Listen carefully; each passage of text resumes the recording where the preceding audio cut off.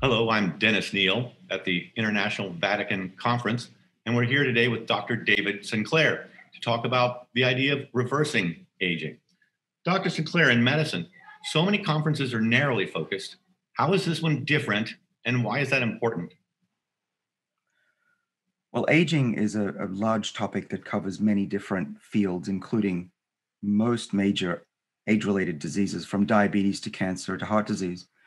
The reason it's important that we come together to talk about aging is that aging is the major driver of these diseases. We forget about that the risk of cancer with smoking goes up fivefold, but with aging, it goes up many hundredfold. To tackle aging, we need multidisciplinary approaches from computing through to medicine, of course, drug development. And so we need a lot of us to come together. All the simple problems have been solved on the planet, and this is one of the big ones. And so a conference like this is essential for us to tackle a problem like aging. Can we really permanently reverse aging, and how? Well, if you asked me that 5 years ago, I would have said we cannot permanently reverse aging.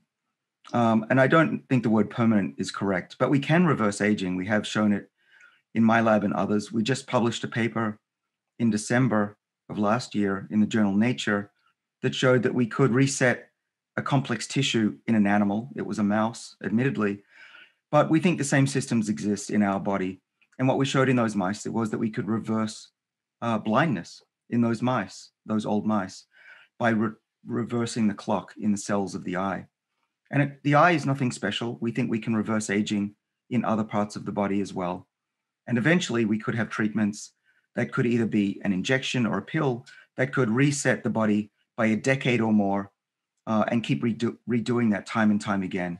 So we're on the verge of answering that question: can we truly reset aging multiple times? And if we can do that, then the world will be a very different place, of course. We could live many decades longer in a healthy way. Now, for years, we've been taught that stress on the mind and the emotion can lead to illness. And yet, what you experts were talking about today is that physical stress can actually help reverse or retard aging. Is that right? Right. Well, stress has a few different meanings. I prefer to talk about it as biological adversity.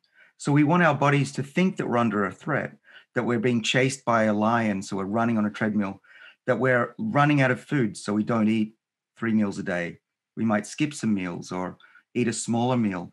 And what that does is it puts our bodies in a defensive state. We have a few dozen longevity genes in our body, but the problem is that if we're always fed and we're sitting in chairs all day, those genes don't get switched on to their maximum, and we decay and decline and get aging much more quickly. But the good news is that roughly 80% of our health in old age is up to how we live our lives. And we can really make a big difference by doing those small things. Could you give us three tips that you would tell your mother that she could do now to help reverse or delay aging? Yeah, well, I literally do tell my parents. My father is a big advocate of this type of research, and he's been following this for about a decade. He's now 81, in perfect health, no diseases, mentally sharper than I am. And so the three things that he's been doing are to eat less often. So he eats one normal meal a day and maybe half a meal for lunch, skips breakfast. He walks a lot, and also works out at the gym. So he's keeping his muscles nice and strong, so he doesn't fall and break a bone, which is a large cause of mortality in elderly people. And he has a social life. He keeps his brain active. He has friends. And these three things are some of the very simple things you can do to live up to a decade longer. Okay, it sounds simple, and now it's just up to us to do it. Thank you for being with us today, Dr. David Sinclair. You're welcome. Stay safe and continue to mask up.